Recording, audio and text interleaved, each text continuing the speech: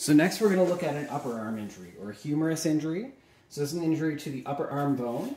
And to immobilize this, we can do kind of two methods. We can do that sling and swath, and we can also use our moldable aluminum splint to add some further securement for the elbow.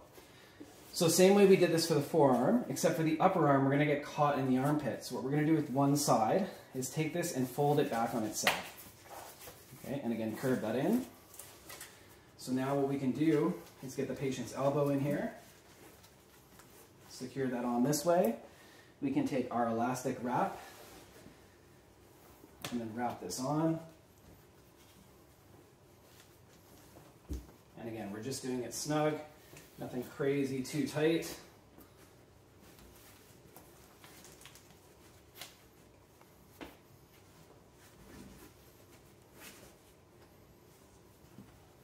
And then once we've got it kind of up to the top, then we can take this, tuck in our tail. So that helps secure kind of the elbow and the upper arm a bit. Now what we can add to this is again that sling and swath. So we can again take our sling and start this underneath the injured arm.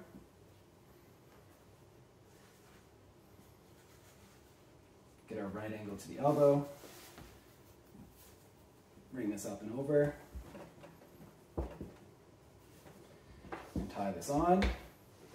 And then again we can take our swath and tie this around. And this gives us a good bit of securing. This is okay to go around the arm because you have that shell of the splint on the outside, protecting this band from causing further injury.